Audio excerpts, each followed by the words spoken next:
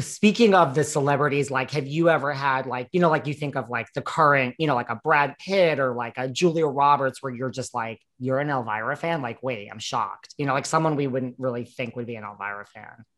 Well, the strangest one probably was Michael Jackson. And he really like flipped out. He was like, oh my God. Oh. Started freaking out. So that was pretty insane. And it was the night he was at the Grammys winning, I think, 11 Grammys for Thriller. And the major thing he said to me was, I should have had you do the voice in Thriller. And I was like, duh, you should have.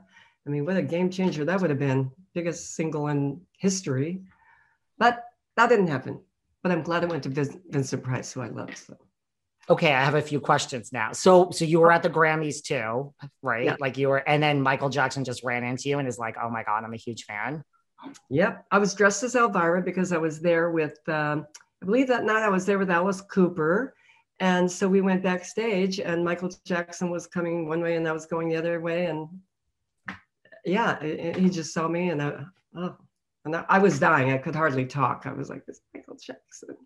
And then when he tells you something like he says, "Oh, you should have done the voice in Thriller," is that like you said, is that like well, now you tell me this could have changed everything? Or is it like, well, that's flattering? I mean, that's. Oh no, I was freaking out. I was like, oh my God, oh my God. And instead I tried to stay cool and not scream and fall down on the floor or anything.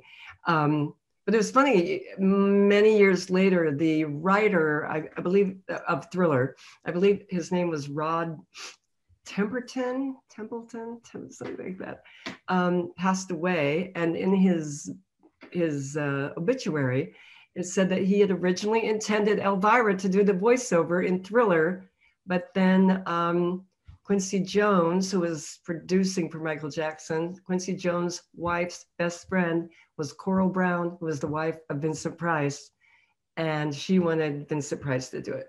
So if I had to lose out to anybody, it would certainly be to Vincent Price, my hero. But that was disappointing, though. I was kind of sad to hear that years later. Oh, bummer.